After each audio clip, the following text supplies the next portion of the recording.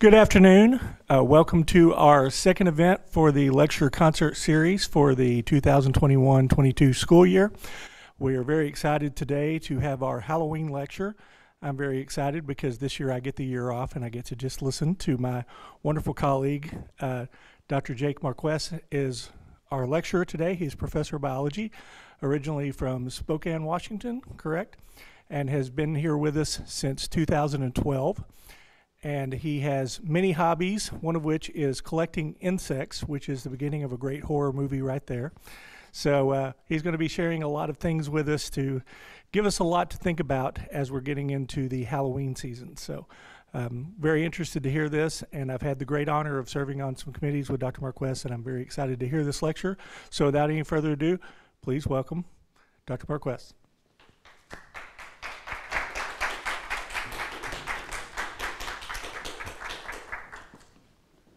Get this adjusted real quick. Is that okay? Well, thank you very much for the kind introduction, Dr. Bristow. I am also very excited to be here today to talk to you a little bit about zombie animals. And I'm really impressed by this graphic. This was designed by Jason Marszewski, and it combines one of my other interests and hobbies, and that's old insect horror films. I'm a big fan of the 1950s, 1960s horror films with giant ants and giant praying mantises terrorizing innocent people. And what I would like to talk to you a little bit about today is real-life zombies. Okay? Now, before we get into that, I have a quick question for those in the audience. When was the last time that you saw a zombie movie television show? Was it within the last 6 months? Okay. Within the last 3 months? I saw one last night. Okay. Now, as you look at the zombies that you see on television and in movies, predominantly these zombies are flesh-eating zombies, right? They're chasing after humans, they're devouring flesh and potentially brains. Okay? But this is not the mythological zombie. Okay? In fact, zombies are of Haitian folklore, and they were reanimated corpses, okay? Where magic, or voodoo, was used to bring back a servant or a slave. Okay? So a witch would use a corpse, perform voodoo magic, and bring back this servant or slave. Okay? Now, not flesh-eating at this time. Okay? That changes in 1968. Okay? Very famous, controversial movie, Night of the Living Dead. Okay? So it's at this point that we see a transition in the mythological zombie, magic-induced servant, to a flesh-eating monster. Okay. All right, so I believe this is off of The Walking Dead. So the other thing that changes is the cause. Okay, so it's no longer magic. Okay, now it's potentially an environmental effect. In Night of the Living Dead, it was radiation. Okay? A lot of what you're seeing today is viruses, pathogens, okay, that infect a human and cause them to turn into a zombie. And it's transmitted by a bite of another zombie. Okay? Very similar to how rabies is transmitted. Okay? Sometimes it only takes dancing. Okay? A really good song, and you turn into a zombie. Okay? All right, so zombies, what we see in television today, right? A dead organism, right, that is spreading a pathogen, a virus, something to other individuals, causing them to turn into a zombie. There actually is a zombie animals movie where that in fact happens. Okay? That's not what we're going to see today, okay? Because we're going to look at biological zombies. Okay? And it's slightly different Okay? Because in biological zombies, the organism that is controlling the other organism is doing it for a specific purpose. Okay? So it has a unsurprising name here in biology. It's called zombification. Okay? Now, zombification comes from symbiosis, from two organisms living closely together. Now, when you may think of symbiosis as mutualism, right? Everybody's getting along, Nemo's hanging out with the jellyfish, and everybody's happy, right? But there's another form of symbiosis, and that's parasitism. Okay? So in parasitism, this symbiotic relationship is between a host and parasite. Okay? And the host is harmed to the benefit of the parasite. Okay? Now, for the most part, some of these relationships will not kill the host. Okay? So this is a tongue-eating louse. Okay? And it does exactly what the name implies. Okay? It comes in through the gills of the fish and consumes the tongue. Okay? And then it serves as the tongue. Okay? And it feeds off of the blood and mucus produced by the fish, okay? But really, it's not harming the fish. They may be a little underweight, okay? But it's not killing the fish. Okay? Now, where we can see potentially the death of one of the hosts is in the intermediate steps. Okay? So we have to ask, what is your final destination? Okay? Many times, parasites have multiple hosts. Okay? So I'm going to throw a few terms at you here. Intermediary hosts, and then our definitive or final host. Okay? For the most part, the definitive host is not harmed, okay? For the most part. It's the intermediate host, okay, where potentially we're going to see that zombie behavior because it's going to cause the intermediate host to do something that it wouldn't normally do. Okay? So repeat after me. Devour the host inside. Okay. Excellent. Alter behavior to enhance transmission. Burst out of host body. Now, that is optional. Yes, it is optional. Okay? So you're not going to see the chest burst scene of aliens, or Alien, excuse me. Okay? But we will see that at some point. Okay? All right. Let's start with a few minor tweaks, okay, where we can see just a slight change to behavior. Okay? And a great example of that is Plasmodium. Okay? Plasmodium is a protozoan that causes malaria, okay? And it's vectored by mosquitoes. Okay? Now, a female mosquito needs to suck your blood. She needs to take a blood meal in order to produce eggs. Okay? And typically, after a blood meal, a female mosquito is going to be very cautious. Okay? She's got what she needs. She's going to be less likely to bite. Okay? Plasmodium alters that behavior. Okay? So after an initial blood meal, that mosquito is then active again, looking for another blood meal. Okay? Because once she bites another human, okay, or another vertebrate, she's transmitting an asexual stage of the mosquito into that intermediate host. Okay? She's hoping for another mosquito to come and take a blood meal so that Plasmodium can complete its life cycle. Okay? Killfish. Okay? Killfish can be infected by a flatworm, okay? A fluke that harbors in the brain of the fish and causes the fish to swim erratically, okay, and near the surface of the water. Okay?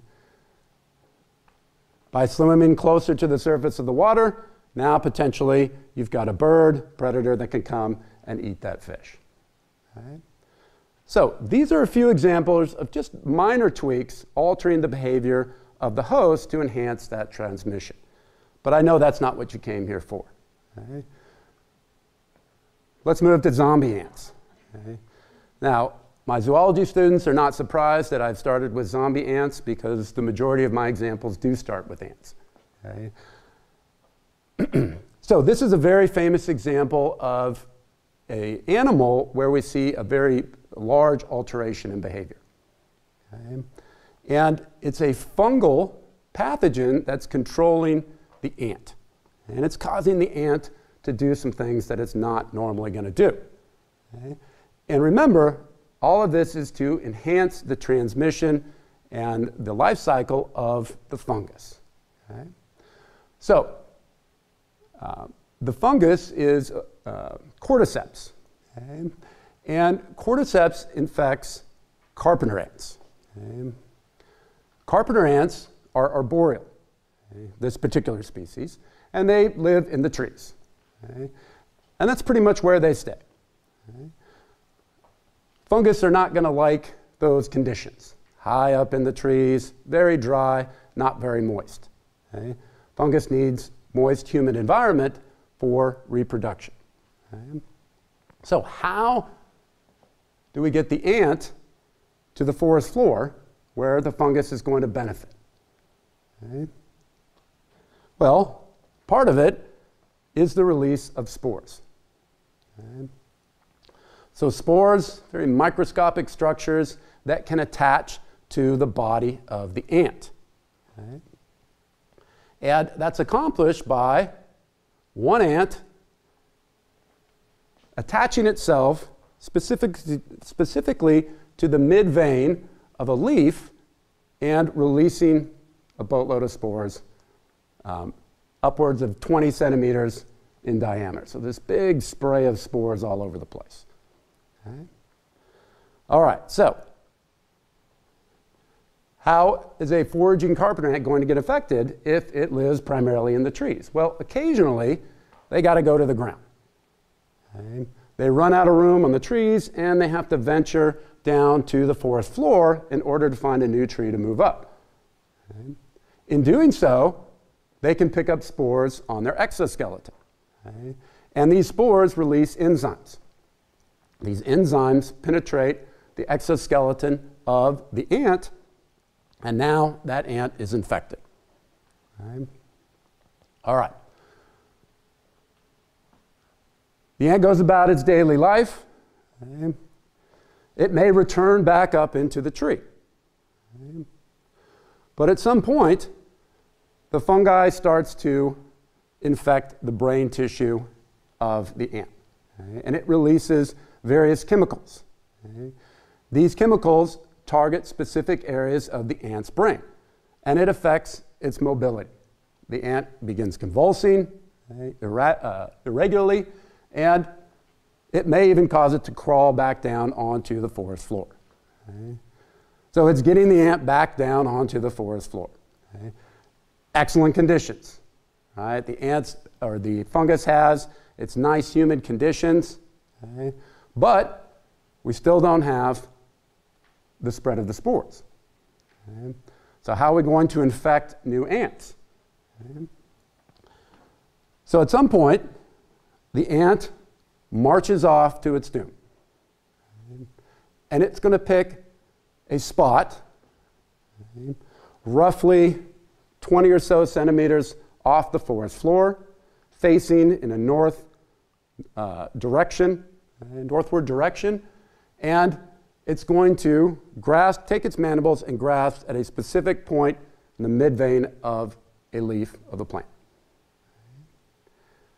Now, as it's doing this, fungal spores, right, are propagating throughout the body of the ant, and they're nourished by that, right? They're getting nourishment from the blood of the ant. Okay? And as it attaches to that midvein, we get what's called the death grip. Okay? The death grip is caused by spores destroying the muscle tissue in the mandibles. Okay? So these muscles atrophy, and it keeps the ant locked into that midvein. Perfect position. Okay. And now we get more growth from the fungus. Okay. You can see this structure. This is called the stroma. Okay. And this is going to be the structure that releases the spore. So this begins to grow, okay, and extend out from the head of the ant. Okay. And eventually, once it matures, boom, we get what's called the killing zone, as all of these spores are released onto the forest floor. Okay. Now, the fungus also protects itself. Okay. So while we're going through this process of producing this large stroma and spores, it's releasing antimicrobial chemicals. Okay. So it's preventing competition from other microorganisms. Okay. All right. Let's do another ant example. This one is a little more complicated and involves multiple hosts. Okay. This is let's forget the name of this one here, lancelet liver fluke. Okay, the lancelet liver fluke. So this is a flatworm, and it lives in the ducts of the liver of grazing animals like cows and sheep. Okay. Now, for the most part, if it's a mild infection, you're not going to see too much damage to the animal. Maybe they're colicky, little diarrhea, but a large infection can cause cirrhosis in the liver. Okay. So it's definitely something you'd want to take care of if you had these animals. Okay. Now, they had identified this particular flatworm, but they couldn't ever figure out how these flatworms were moving from cow to cow, from sheep to sheep. Okay. Enter the snail. Okay. So in the feces of the cow, it releases an infective or an embryonic egg. Okay.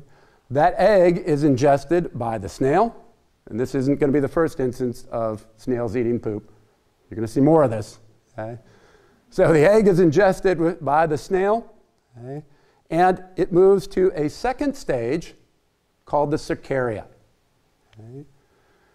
The cercaria start to infect the body of the snail. The snail defends itself. Okay? And within the body of the snail, it produces sort of a slime ball. And it leaves these slime balls behind. It's a way to get rid of that parasite. Okay. Enter the second intermediate host. Okay. This is Formica. Okay. This is a type of ant that doesn't mind eating little slime balls from snails. It's okay with that. Okay.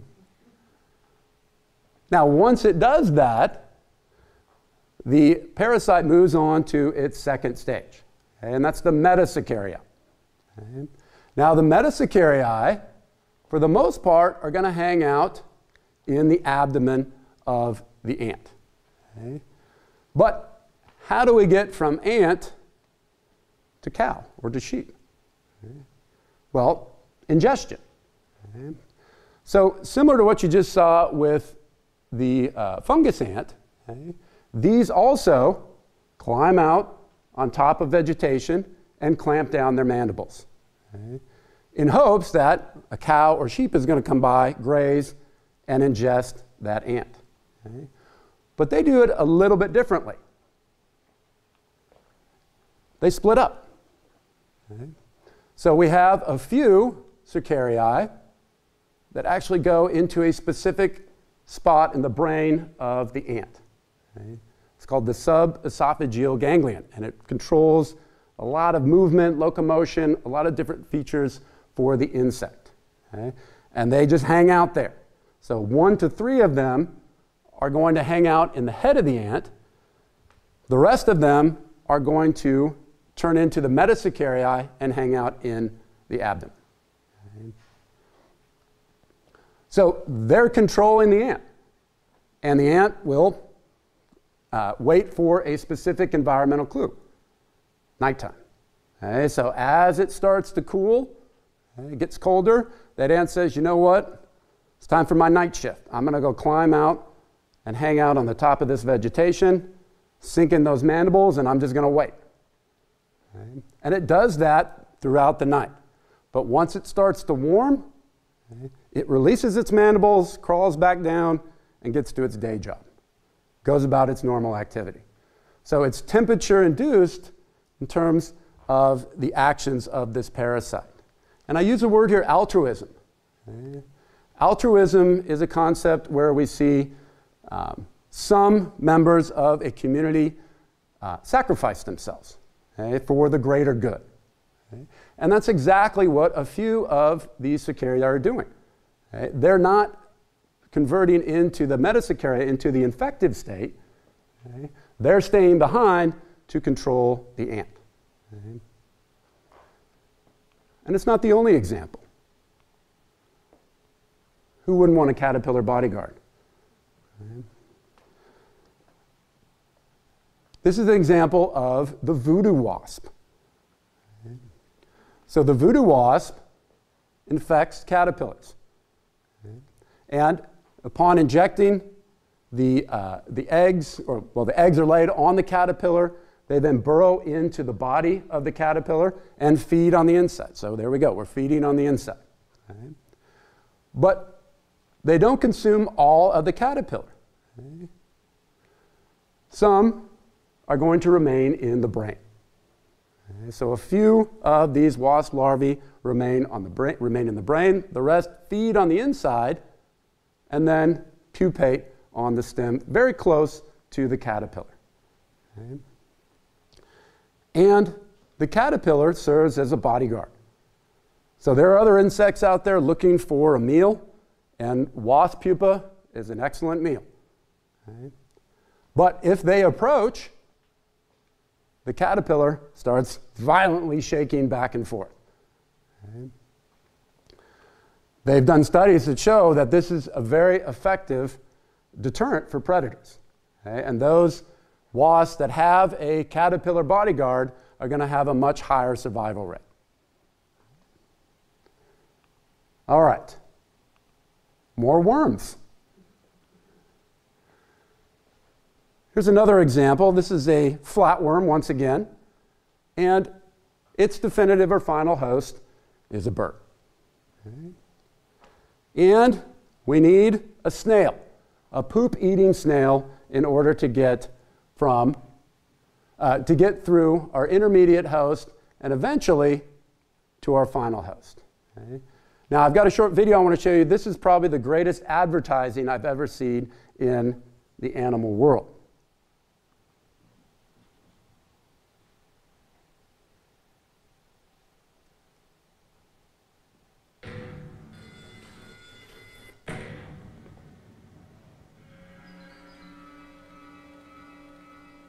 Beneath this peaceful landscape, a snail has eaten parasites. They've turned it into a zombie.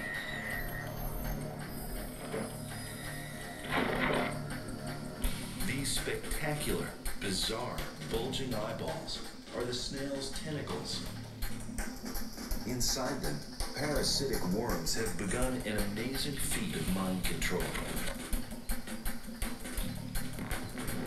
These parasites have taken over the snail's tentacles and its brain. It's all part of an ingenious plan to extend the life of the parasite and its offspring. The snail has become possessed. It is doomed now to follow the parasite's will. And the parasite is on the move, looking for another host. Next, the parasite needs a bird. Hypnotized, the snails march into the sunshine. They climb from the shade to the tips of exposed branches above.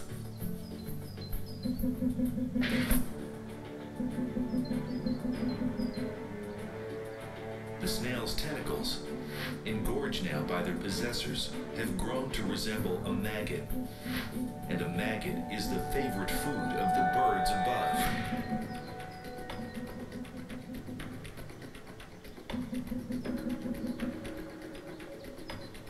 in an instant. The bird attacks, and the parasite triumphs. The parasitic worm happily multiplies in the bird's stomach. Its final trick is to complete the cycle. But it will have little trouble, as the snails below graze on bird droppings. Snail poop. The new batch of mind-controlling parasites. Once they're eaten, the hypnosis of the snails will continue, and the life cycle of the parasite will roll on. All right, so minus the real dramatic music there, we see another trend of altering the behavior of that intermediate host, okay? Causing the snail, who really just wants to hang out on in the shade, under the vegetation, to move out, okay, into the open sun, and then, like I said, some of the greatest advertising I've ever seen. Okay? All right. Oh, sorry.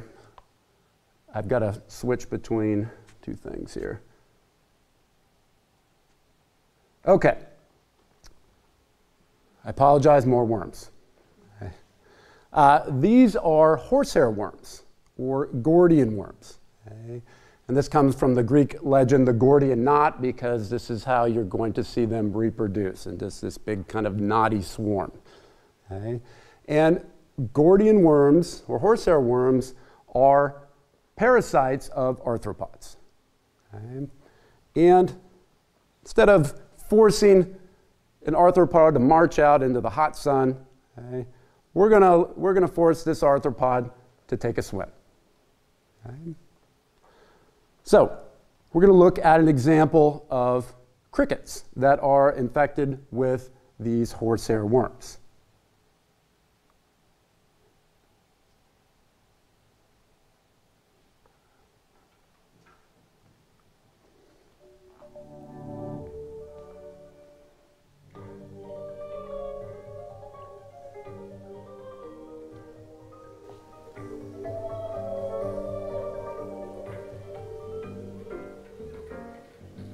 The day starts normally enough. You give your pet some food and water. But later, in your pet's water dish, you find this, a hairworm.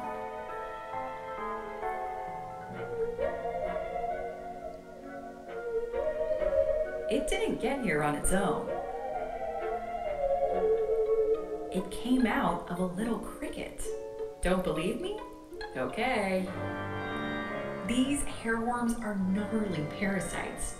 They actually control a cricket's mind to get to their home, the water. The hairworm's journey starts innocently enough in a river as an egg, one of many in this long string.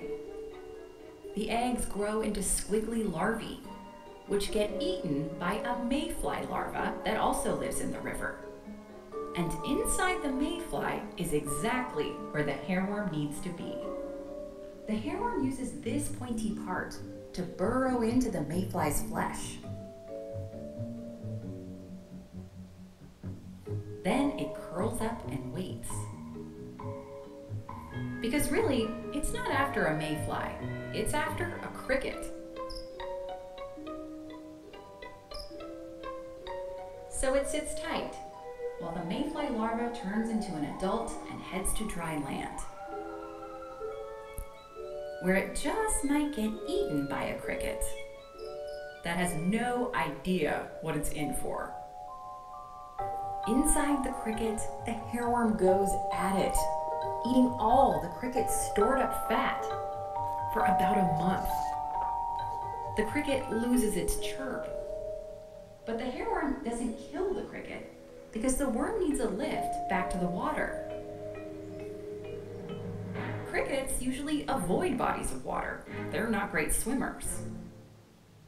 So the worm takes over, boosting chemicals in the cricket's brain, which make the cricket walk around mindlessly until it happens to reach water.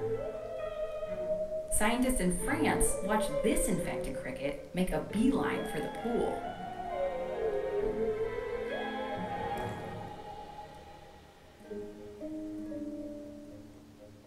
hairworm makes a break for it. Still going. That's just,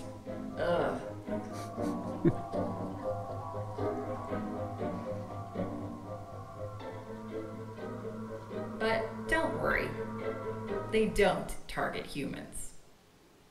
Ready for more?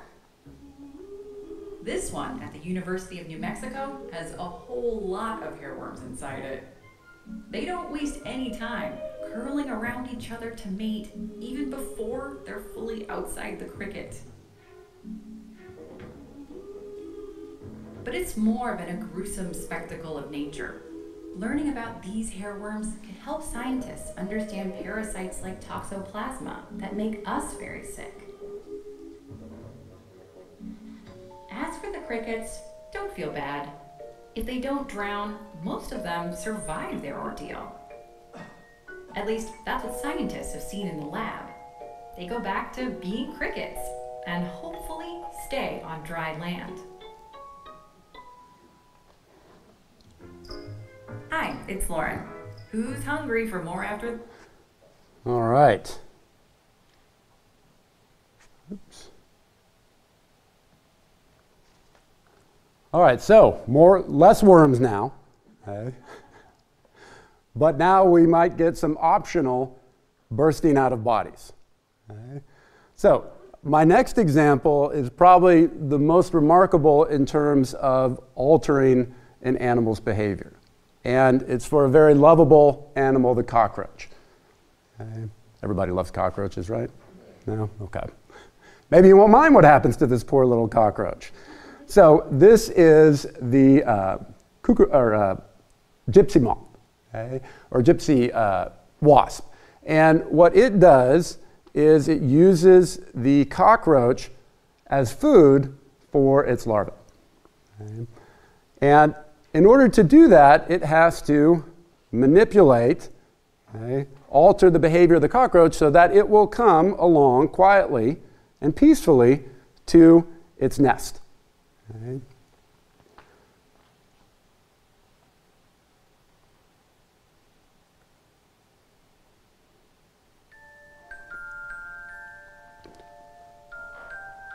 All right, so this has maybe more just music here, but here's your jewel wasp. Okay.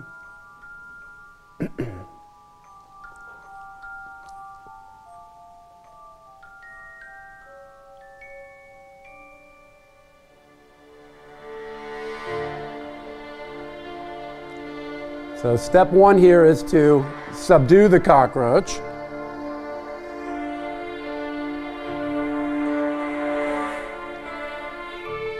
Step two, walk it back to its burrow.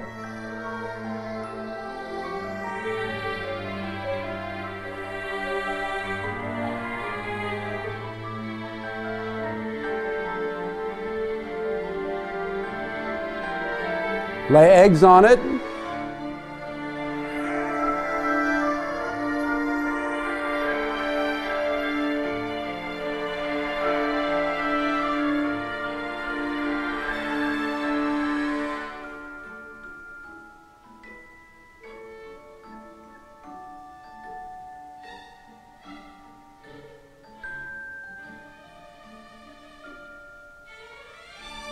And then burst out.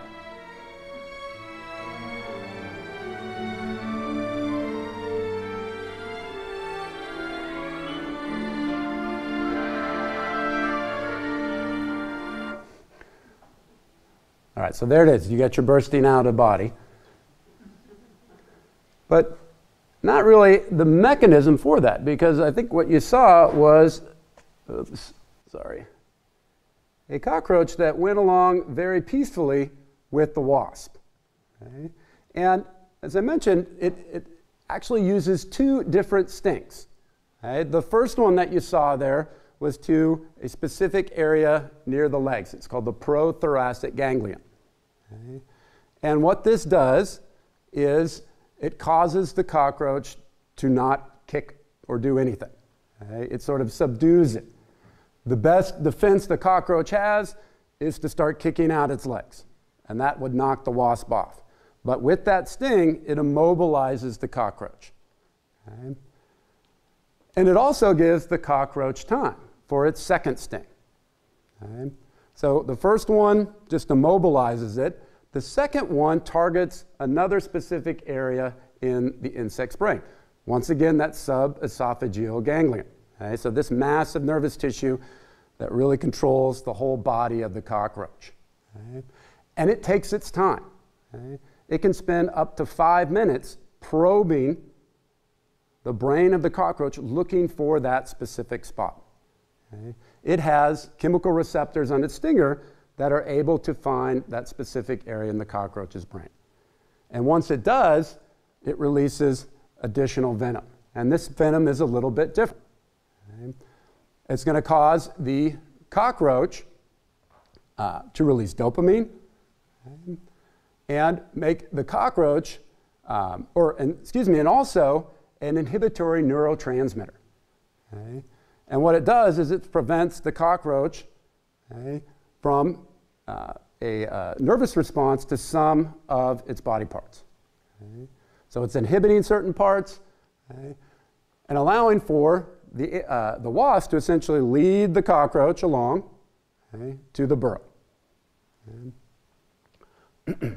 As you saw, once it makes it there, right, the cockroach it has the eggs and larvae of the wasp emerge and feed on the cockroach. But it does one last thing that enhances the survival of the wasp larvae, and that's slow the metabolism of the cockroach. Okay? So it wants to make sure that when those larvae emerge, that they still have plenty of food to feed on. Okay? And the venom can last over a week. Okay? So it gives it plenty of time for the wasp larvae to feed on all that good cockroach and then emerge. Okay? All right. Can we use this to our advantage? Yes, we can. Okay? If you don't know, these are fire ants. Everybody loves fire ants. Okay? This is what's called a decapitating fly, or a phorid fly. Okay? And it does exactly what the name suggests. Okay? This is its ovipositor, okay? And it uses that to lay an egg in the head of the ant. Okay? The larvae emerge, sort of feed on the fluids inside the head of the ant, okay, and then burst out. Not out of the body, but out of the head. It's close enough, right? Okay. Now, why is this advantageous? Well, fire ants are an invasive pest in North America. Okay?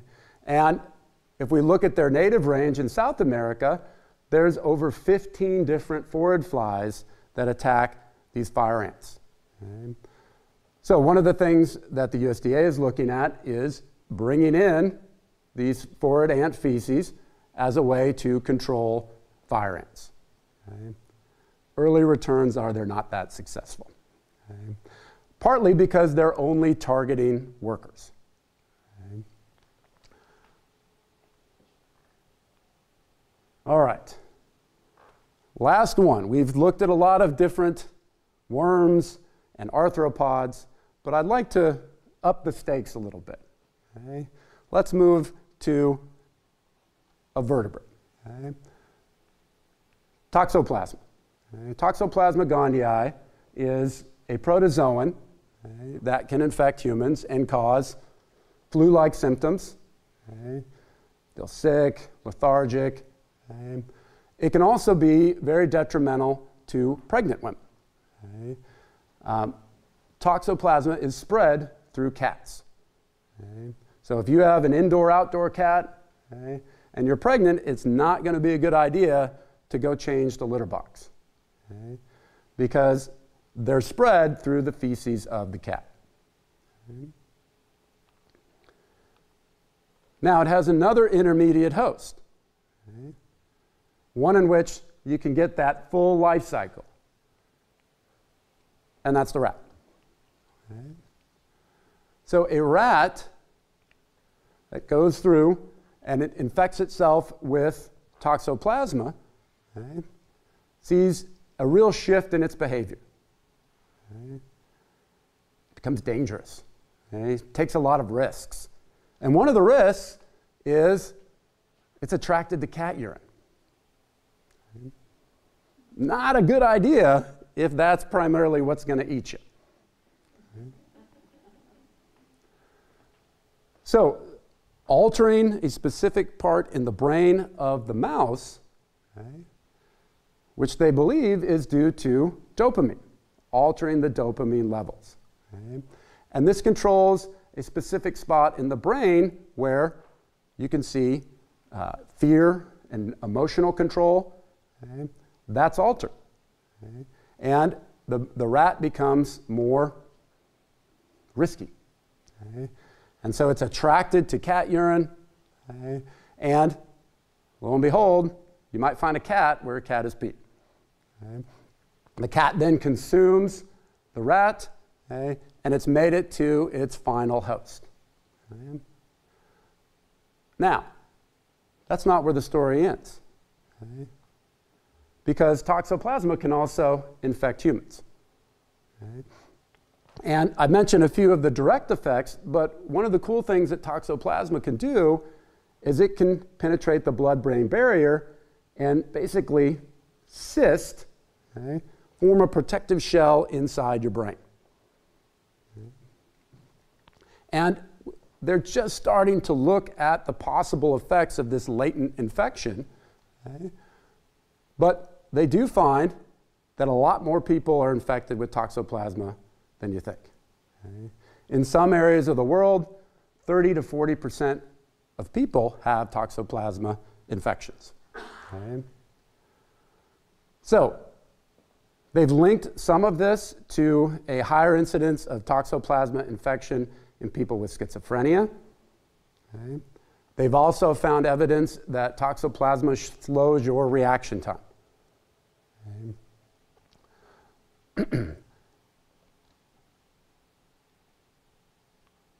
So, if we look around in this room, who is infected with toxoplasma? We don't know. We may have zombies among us right now. All right. That's all I have for you. Happy Halloween, and I'd be happy to answer any questions. Or we can look at more worms.